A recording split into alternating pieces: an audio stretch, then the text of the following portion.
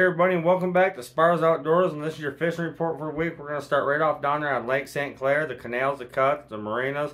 If you got access, there's some good perch going on in there. A couple bluegills, a couple crappies, a couple sunfish. It's that time of year. If you got access to those canals, hit them. You'll get some nice perch right now, and that's all along Lake St. Clair. Right down there by Sulphur, a lot of small perch going on, but expect some big ones to show up there pretty soon. Pretty soon you'll see those bluegills show up by the boat launch as well. You know, that's any time. But any of those canals and creeks and ditches you can get access to and get in them. There's some really nice perch and big numbers. I'm telling you that right now. And it's a great time to get on those perch down there. I'm not going to talk too much about Lake St. Clair as normal. We're going to come right back down. We're going to start off in the Algonac Marine City area for the walleye. Got a buddy out there. He's doing pretty good on whipping, getting some walleyes. There's some walleyes definitely there to be caught. Nothing. I'm not going to tell you it's going to be hot and heavy for everybody, because it's not. You got to know the spots. You got to know where to go. And you got to know exactly what you're doing to get good numbers right now. But people are picking away at them. It's slow. That water temperature is only 38 degrees, 38.9.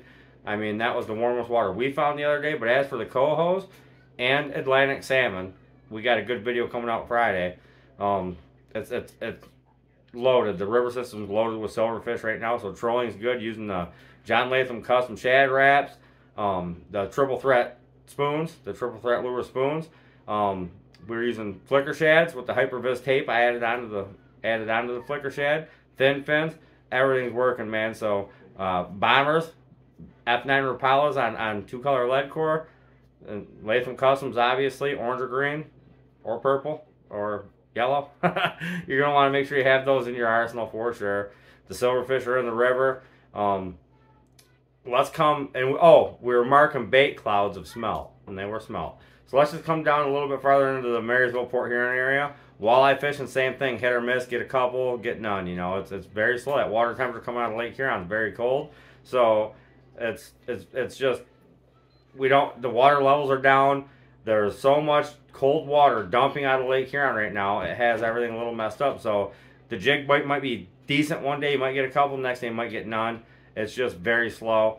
The guys fishing off the boardwalk are doing better, because that's where the bait fish are. That's where the smelt are starting to run. That's where things are going to start picking up hot and heavy. The silverfish action's been getting better down there. Lots of silverfish being caught. Couple lake trout, some Atlantics, really nice cohos, a nice brown trout I seen the other day. Small 10-pound king. That was a nice king. That was a nice catch off the boardwalk. All the silverfish are there, and them cohos are really going to start going nuts there. Any minute, it's going to be fantastic fishing. Any minute, we're going to get the best of the smelt run that we're going to get this year. We get to put the big nets in on the 20th of March every year, and a lot of those smelt have already moved through the big schools of them. But we're still going to do good on smelt. Can't say we're going to do excellent, but we're going to do good on smelt. We're actually going to go and give it a try tonight. But head right up in the Lake Huron and start in front of those creek mouths. Great place to troll. Mud line, when the rain we did have is pushing a little mud out. Troll that mud line. Them cohos are going to be there. Them steelhead are going to be there.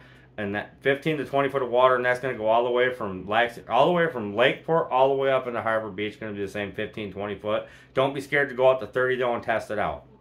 You know, if you want to get a nice king or something, you can get them in shallow. You can get them in really shallow. But I'm not going to play around. I'm going to hit that 15 to 20, 30 foot of water. I'm going to work the area. I'm going to just S shape all the way up. Head north, head south, then east, and west. I'm going to hit them from every angle and figure out what they're biting, why they're biting it, where they're biting it at, and where I'm catching the most fish. And that's how I'm going to target those fish. So right now is the time to do it, as soon as this lake lays down, which is laid down today. But when these high winds and the warmer weather, the high winds need to lay down, that warmer weather next week comes, I think we're going to see a lot of people catching a lot of fish. It's my prediction. And then head on up to Caseville. I know inside the marina they're catching perch over by Seawing, behind Alexander's Bait and Tackle. They're still getting some crappies and bluegills in there. No big numbers of perch yet, but that's going to be any minute. Any minute there's going to be big numbers of perch in there. So up here in Black River, you know, Mill Creek area, loaded up right now with suckers. Great time to take kids sucker fishing. We just had it rain. The water level's so low, the water didn't really get that high. It's not really ripping through there. It stained it, but didn't make it pure mud. Get out there, get the kids fishing, catch some suckers. Right now is a great time to do that. Bell River, same thing. Pine River, same thing. The mouth of Pine River's probably got some perch around it. The mouth of Black River's probably got some perch around it, you know, so keep that in mind as well. So right now is a great time to get out fishing. It's that time of year where we're kind of sitting here waiting for that weather to break so we can all get out there and get going on them. The fish are there, the silverfish are there, the walleyes will start picking up after that 2 weeks. In about 2 weeks after we have them warm temperatures, expect that walleye fishing to just snap, and we're going to have a good run of walleyes come through. But remember, guys, that water temperature is so cold, it's keeping things backed up a bit. Them fish are laying on the bottom, and ain't that they ain't there. There's fish there. They're just laying on the bottom, laying in that mud. They're lethargic. They're not moving very fast at all. And, you know, down in Algonac, you got a little bit more warm water. That North Channel's holding a lot of walleyes in it right now. So if I was going to go target fish, I'd go to the North Channel. I'd troll for silvers and catch walleyes in between. And I might hand line in the North Channel, you know, for walleyes, because the North Channel is full of walleyes right now. As soon as that warm temperature picks itself up here in the next couple weeks, things are going to get hot and heavy. So that's all I have for you guys for the fishing report for the week. Oh, before I get off topic, Carson's Island is very slow right now. The water levels, again, are super low, but it's very slow right now. Expect that to pick up.